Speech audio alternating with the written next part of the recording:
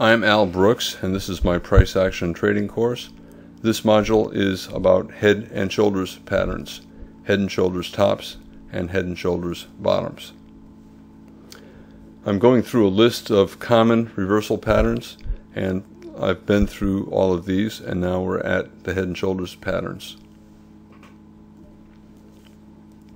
Head and shoulders top, HST, head and shoulders bottom, HSB. Those are the abbreviations that I'll use in this module. I personally don't like the terms head and shoulders tops and head and shoulders bottom.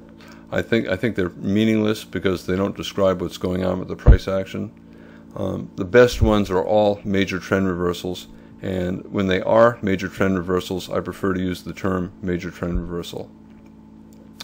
If you have a head and shoulders top, for example, the move down from the head breaks the trend line, and then the rally to the right shoulder becomes a pullback from that breakout, and therefore it's a breakout pullback short, and it's a lower high major trend reversal. That's how I tend to look at major head and shoulders patterns. So here we have a bull trend, a higher high major trend reversal, another break of the trend line, and a lower high major trend reversal. You can call it a head and shoulders top. I would call it a higher high major trend reversal followed by a lower high major trend reversal. At the bottom, we have a strong bear spike. This is the weekly spider chart, by the way, and a potential head and shoulders bottom. I would view this as a bear trend, trend line break, and a lower low major trend reversal with a very strong buy signal bar and a very strong bull spike, and then a higher low major trend reversal. And this higher low major trend reversal has a small head and shoulders bottom, a left shoulder here, a head here, and a right shoulder here. To me, you could buy above this bear bar, or better, more higher probability, buy above that bull bar. Okay, again, head and shoulders patterns are really just major trend reversals. This is not, you could take this short. There's a lot of buying pressure here, or you could wait for the break below this trend line. I could have drawn the trend line here and called this a higher high major trend reversal, but the trend line break was not all that strong, just 4 bars and not all that big. However, at this point we've had 10 or 15 sideways bars with a lot of bear bodies, much more selling pressure. I think this is a more reliable sell pattern. So this lower high major trend reversal is more reliable than the higher high. The head and shoulders traders see it as simply a head and shoulders top. Same thing at the bottom, trend line break, test of the moving average, pull back to a higher low major trend reversal. Most head and shoulders patterns are traded, well, they're all trading ranges, and most trading range breakouts up or down fail, most reversals fail, and most head and shoulders tops and most head and shoulders bottoms fail to reverse. If the market begins to reverse, it will usually fail, because trends tend to continue what they've been doing, and 80% of reversal attempts will fail. It doesn't matter if the reversal attempt has a head and shoulders top or a head and shoulders bottom look to it. Chances are it'll fail. Every now and then a head and shoulders top will fail to function as a bull flag, which most are, and instead lead to a reversal.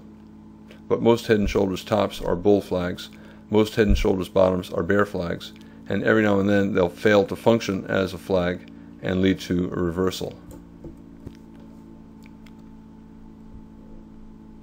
So here's a head and shoulders bottom, and most head and shoulders bottoms do not reverse the trend, and this is a perfect example. It led to a trading range and then another low. Markets tend to have inertia and they resist change. So we're in a strong bear trend, it's going to be resistant to change, and this head and shoulders bottom simply was part of a large trading range. It's head and shoulders top and bottom are way overused terms. Some traders see them everywhere and they trade them all the time, and if they do, they lose money. Remember, only 20% of reversals patterns actually lead to reversals. Most head and shoulders tops become bull flags. Most head and shoulders bottoms become bear flags. Okay, here's a 120-minute chart of the E-mini, and there are head and shoulders patterns all the way down, head and shoulders bottom patterns all the way down, yet the market continued down. There are head and shoulders tops all the way up, and yet the market continued up. Most head and shoulders patterns are flags, not reversal patterns. Traders who see head and shoulders tops and bottoms all over the place are looking for reversals within strong trends, and they end up missing the trends. Some traders are always looking for reversals even when the context is bad, and they see head and shoulders tops and head and shoulders bottoms everywhere, and they take all of those entries and they wonder why they're losing money when they're selling these great head and shoulders tops and buying these great head and shoulders bottoms that all the books say are great reversal patterns. They're losing money because they're fighting the trend, and most head and shoulders tops and bottoms are not reversal patterns, they're continuation patterns.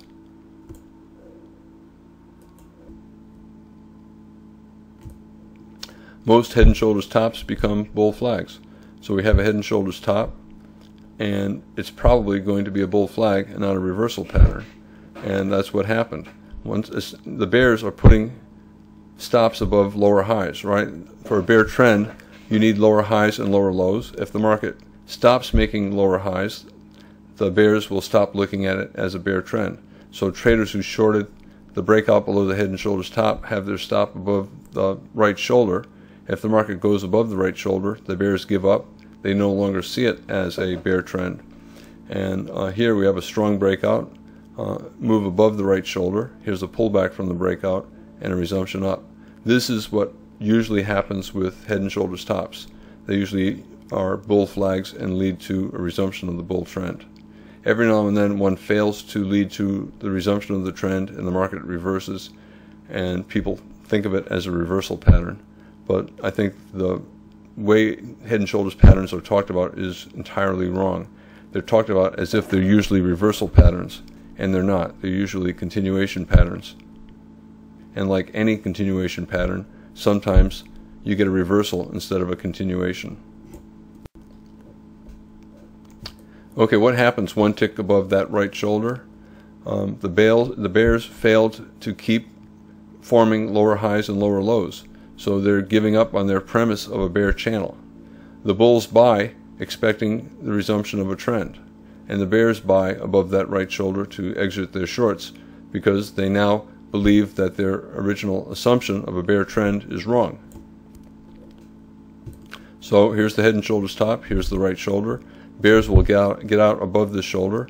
Bulls will get long above this shoulder, because at this point, as soon as the market gets above the shoulder, the market's no longer forming lower highs and lower lows, so it's no longer a bear trend. So the bears sold betting on a bear trend, and as soon as we get above that lower high, it's no longer a bear trend. So the bears buy back their shorts and take the loss. Bulls see the same process, and they assume that the bull trend is reversing, that the bears failed. So they're buying here, and they're certainly buying a higher low pullback. You can call this a small higher low major trend reversal. We had a bear trend, a bull breakout, and then a pullback to a higher low major trend reversal. When the market reverses after head and shoulders top, it is a lower high major trend reversal, and it's better to look for major trend reversals than head and shoulders tops. The right shoulder is a pullback from the bear breakout below the bull trend line, and you can take a look at the modules on major trend reversals to get more information. So I see the right shoulder of a head and shoulders top as simply a lower high major trend reversal. In other words, a pullback from the bear breakout below the trend line. So we have a bull trend, a break below the bull trend line, and this is a pullback from that breakout. You can call it a head and shoulders top. I prefer to call it a lower high major trend reversal. The same at the bottom. We have a head and shoulders bottom. I would not be calling this a head and shoulders bottom. I would be calling it a higher low major trend reversal. A bear trend, a breakout above the trend line, and then a higher low. And this is the end of the module on head and shoulders patterns.